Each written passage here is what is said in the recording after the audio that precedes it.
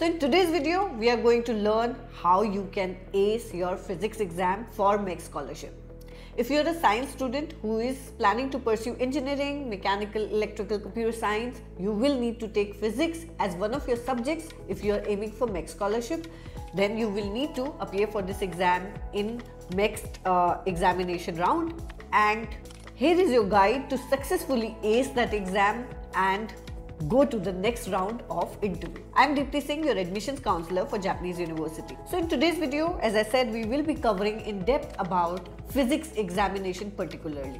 So physics, the exam usually can be a little tricky because it is not just about memorizing formulas and concepts, but it is about application. We will cover a couple of example questions in this video, so stay tuned.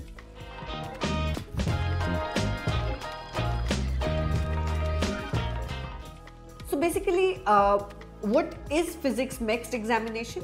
The syllabus that comes year after year, I'm going to brief you on that. So key topics are mechanics.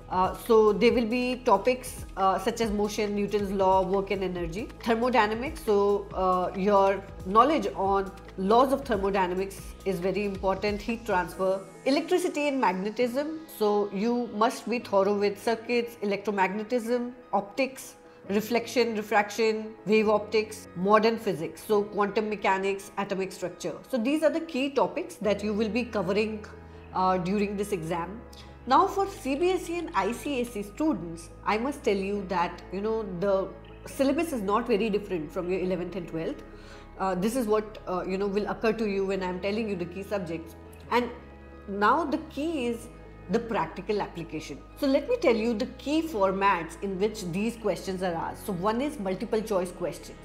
So in multiple choice questions, they will be testing your core concepts and quick calculations.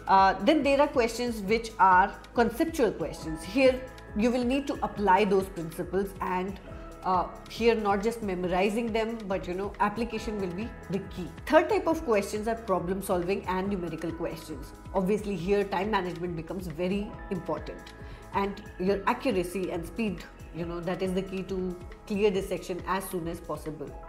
So let's look at this question, and this is just an example of the kind of questions you can expect in MEXT. So a 2 kg object is dropped from a height of 10 meters. How long do you think it will take to reach the ground? Now this might sound easy to you, but what if there is air resistance also in the question? So similarly, so various variables will be given to you, and you will have to really, go back to your concepts. Now, the common challenges that students usually face when they are taking physics exam in MEXT, first is the time management. They, spend a lot of time on questions that they don't know. So managing your time can be the key, especially on numerical questions. So the faster you get them done. Second is skipping key concept. Understanding the syllabus of MEXT is very important, and not just numerical problems but also concepts. Formula dependency, right? So memorizing formulas without really understanding them and knowing their application can be really tricky. So this is all for today's video. In our next video, we will be covering some recommended books and the study plan for physics exam for MEXT scholarship.